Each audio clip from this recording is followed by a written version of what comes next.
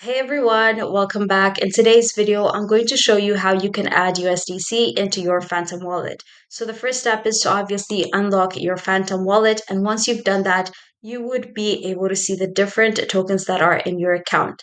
When it comes to USDC, you wouldn't be able to find it in this list unless you have purchased it prior. However, if you had already purchased USDC and you're still not seeing it in this list, it might be because the toggle is turned off. So how you can manage to fix that is by selecting Manage Token List, and you would find it in this list. So you go ahead and turn the toggle on, which is found right next to USDC. So with that, you would have it fixed and you would have USDC in your list. However, as I mentioned earlier, you would still need to buy USDC to have it displayed in your account.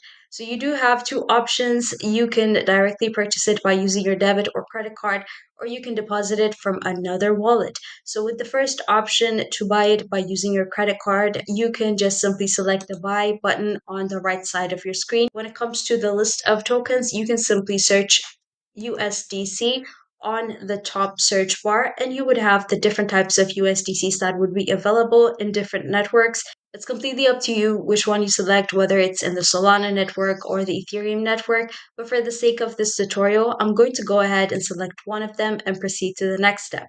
On the next step, you would be provided with the chance to specify how much money you're willing to spend on purchasing USDC. And I'll go ahead and proceed with $100, which would mean I would be purchasing $100 worth of USDC.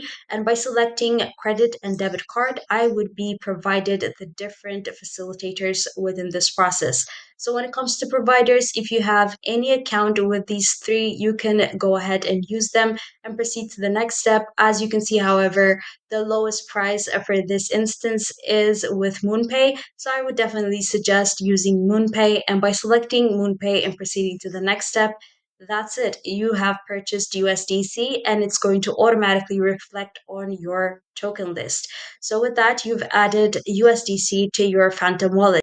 If you opt for the second option and you want to send it from another wallet and you need any crypto exchange, you can use Bybit and you will find the link attached down below. Thank you, and we will see you on the next one.